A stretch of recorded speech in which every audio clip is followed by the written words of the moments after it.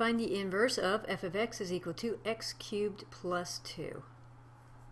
So we're going to start with f of x,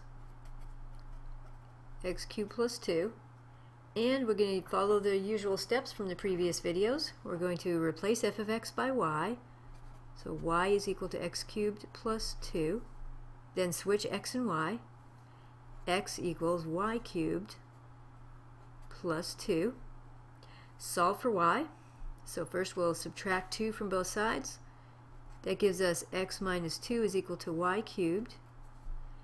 And now we have y cubed, but we want just y. So to undo the cubing, we need to do a cube root, both sides, to balance it out. So cube root of x minus 2 is equal to the cube root of y cubed.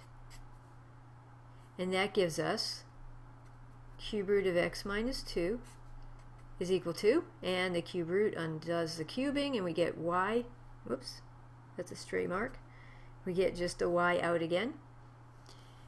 And now the last thing is just a notation change, replace y by f inverse, and I'll write it on the left side here instead of on the right side. So f inverse of x is equal to cube root of x minus 2.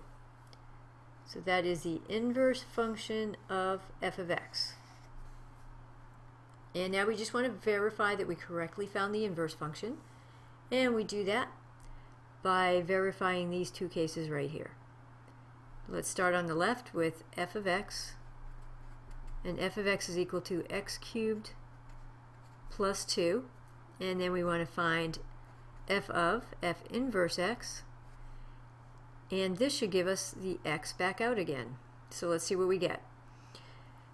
X we replace by f inverse, so we have the x being cubed. So instead now we have f inverse being cubed, and f inverse is cube root of x minus 2. Bring down the plus 2. And that gives us, so cube root being cubed just gives us the insides out again. X minus 2, bring down the plus 2, 2's cancel out, and we get an x. So that one worked, and now we'll check out the other one. If we start with f inverse, which is cube root x minus 2, when we do f inverse of f of x, we should get x back out. So we have cube root of, replace the x by f of x, which is x cubed plus 2, and then bring this minus 2 down. The 2's cancel out, and we're left with cube root of x cubed, and that gives us x. And that checked out, so we did correctly find the inverse function of f of x.